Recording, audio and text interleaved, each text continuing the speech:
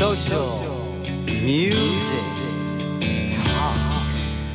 Welcome to Social Music Talk with Alex Cosper and my producer sidekick, Sam Kadura. Am I here? Yes, I am. Yeah. And your guest. I'm so excited about your guest today. Yeah, each week we try to get somebody from the radio or music industry to give us some insight on what goes on behind the scenes.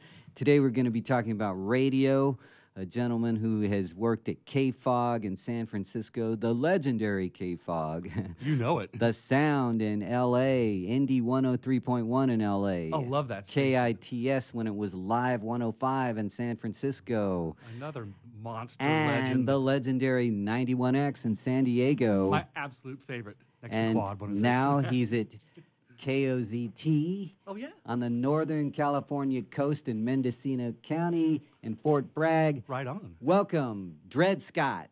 Dred, how you doing? Hey, guys. I was just listening to that ad about becoming the best version of myself. I want to get a little bit of that. You've done that already, haven't you? After all this experience on air? No, it's a work in progress, my friend. Okay. Well, you've been like up and down the California coast. You've done all the dream jobs.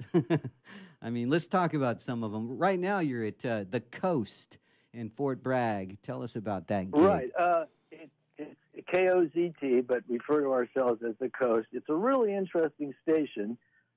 We're in Fort Bragg, which is about 3.5-hour drive north of San Francisco on the beautiful Mendocino County coast. I mean, it is really spectacularly gorgeous up here. Lots of redwoods, huh? Yeah, lots of redwoods. Well, you know, on the drive up here from the Bay Area, you go through redwoods, you go through wine country, you go through spectacular, rugged coastline. It's really something. And the station is owned by a guy named Tom Yates, Right. who was the original program director at KLOS back in the 60s. Yep. He also programmed KSAN and KKCY in San Francisco. And he and his wife bought this station 28 years ago, 28 going on 29. And so he's very savvy about radio. So it's a very small market, kind of isolated, but it's run like a very big, like a major market station.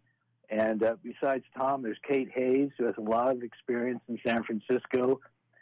Myself, my morning news man is Joe Rogelski, who for years was Alex Bennett's morning show partner in San Francisco when they were on the old KMVL, which was a rock station, old Camel. And he's legendary. been up here 25 years.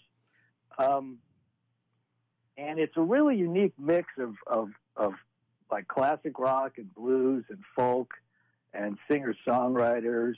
There's a lot of like Van Morrison, Jackson Browne, Eric Clapton, that kind of stuff, but also U2, REM, Tom Petty, and you get to hear artists like Tom Waits and Leonard Cohen and Dylan and things that you don't really hear on conventional rock stations. And we do play some new stuff, kind of Americana stuff, maybe like Wilco, Jamestown Revival, that kind of stuff filters in, as well as Stones and Beatles and psychedelic from the 60s and Buffalo Springfield and stuff like that. So it's a really interesting format.